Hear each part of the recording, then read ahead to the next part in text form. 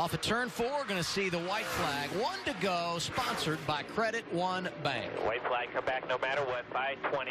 One more smooth lap. Right now, as a driver, all you're doing is you're trying to hit all your marks. You're trying to be perfect behind the wheel. You've done everything all day long that you need to. Christopher Bell is a short track ace. His 4th win of 2019 is going to come at Iowa Speedway.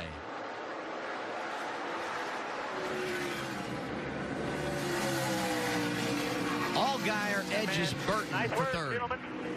Absolutely. Great car, guys. Great car. Thank you. Won on Mother's Day weekend whenever my mom was there. Now I won on Father's Day weekend with my dad here. Thank you, guys. Very cool as a race car driver to have the ability to accomplish that feat, win on Mother's Day and Father's Day weekend. I know that's very special for him. 12 career wins. One at the end of 2017 when he was a Gander Truck Series regular. Came over here as a rookie, won 7 times a season ago, and off to an incredible start in 2019.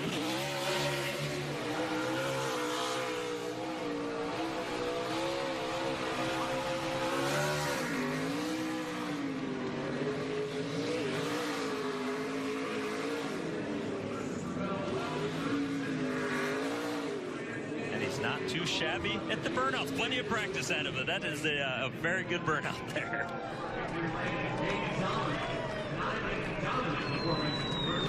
When you win a lot, you know how to celebrate.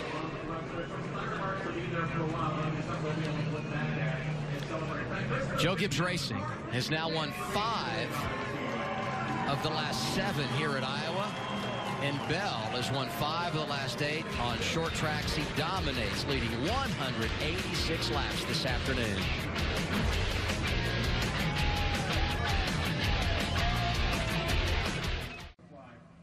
Here he is, victory lane, Christopher Bell.